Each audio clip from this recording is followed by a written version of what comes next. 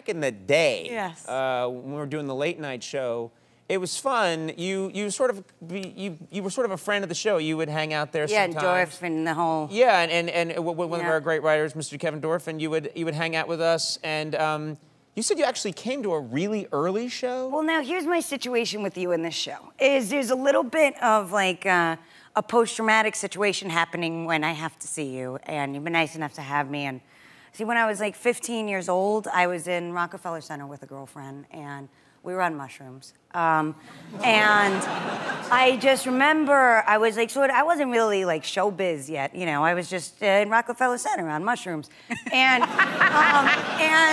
they, like, someone ushers me, they go, come this way. So we follow, you know, as you do.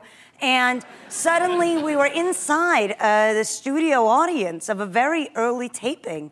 And actually you sort of look different, because I remember at the time just being like sort of suddenly horrified by this thing we'd stepped into that was like no exit, you know? Because we didn't really, they slammed the doors and out comes you. Was this like a test show maybe? Yes. Or like a really early version of our show? Yeah, okay. This is like many years ago. It's like 20 years ago. Yeah. And you come out and you were just like 7 feet tall and like neon orange. And you just, now this is the part I can't recall for sure, were you singing Elvis to warm up the crowd? Yeah. Those were the 90s, yeah. There was this whole period of time where I would come out and before the show warm up, you know, now we have this great guy, Jimmy Pardo, comes out and warms up the crowd and does an amazing job. Back then we didn't know what the hell we were doing, and people were like, how are we gonna warm up the crowd? And I'd be like, I guess I'll sing them a tune. So I would come out and I would full on do a hyperactive Elvis Presley show for the whole crowd who liked it.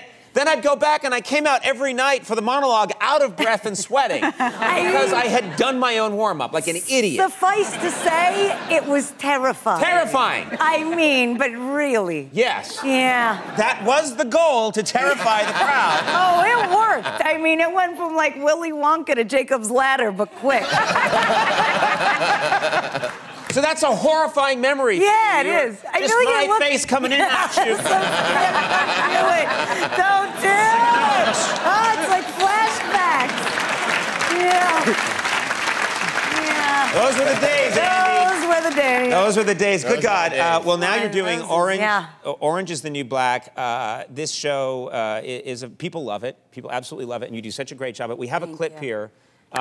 Tell us which scene. I believe it's in prison. Yes. Having not seen the clip, I think it's almost all in prison. It's going to be in prison. Yes. And I think this is like an early on. This is like an early intro situation. I believe this is where the main character maybe misspeaks about the food in prison, which is not a wise thing to do. No, don't do that when you go to prison. Don't do that. Let's take a look at this clip from Orange is the New Black.